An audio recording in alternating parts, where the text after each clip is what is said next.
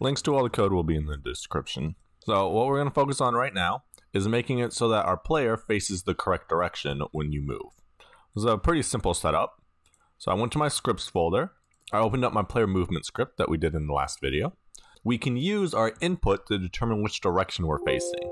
And then with that, we'll just rotate ourselves. We know that our move input right here tells us which buttons we are pressing.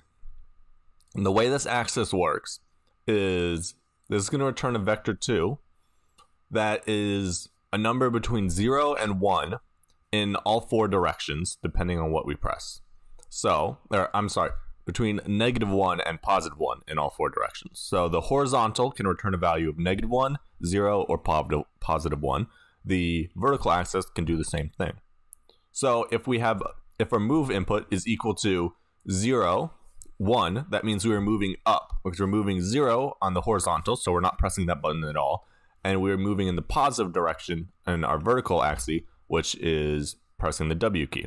So we can use this to change the way we move, or the way our art is oriented. And we're going to do this by using a switch statement.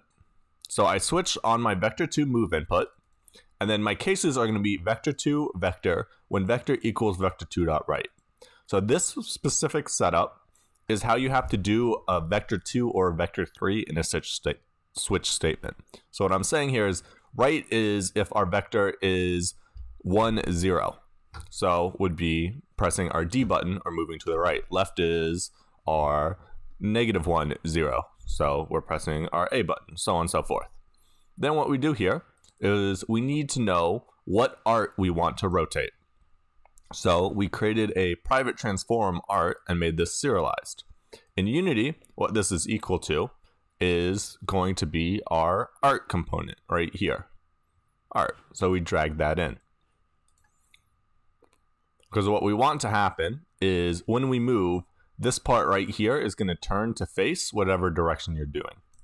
I will note that I have added to my art a child art object, that is this triangle right here, to indicate which way we are facing, just to make life easy on us. I'll also know that you'll see some code from tomorrow's video, which I'm recording both at the same time, which has to do with shooting our arrow. Back to what we're currently doing.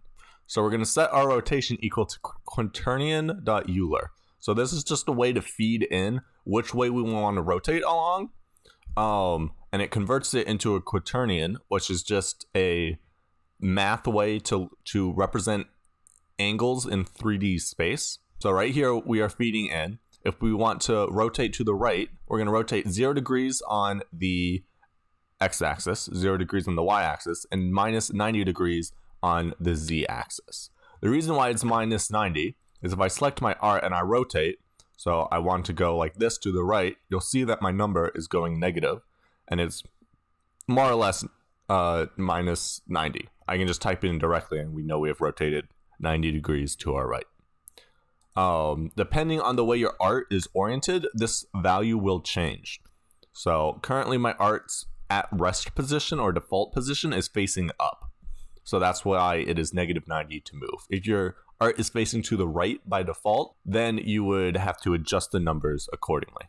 So I went ahead and did that for all of these. It follows the exact same setup, where you have a vector2 vector when vector equals right, left, up, or down, and we just changed our values. And then in our default, we don't want to rotate it at all. So what this allows us to do is we will rotate now based off of our move input. So if I hit play, you can see that whatever button I press, we rotate to face that way. You can see that by the little arrow pointing in our direction. Hope you found this interesting.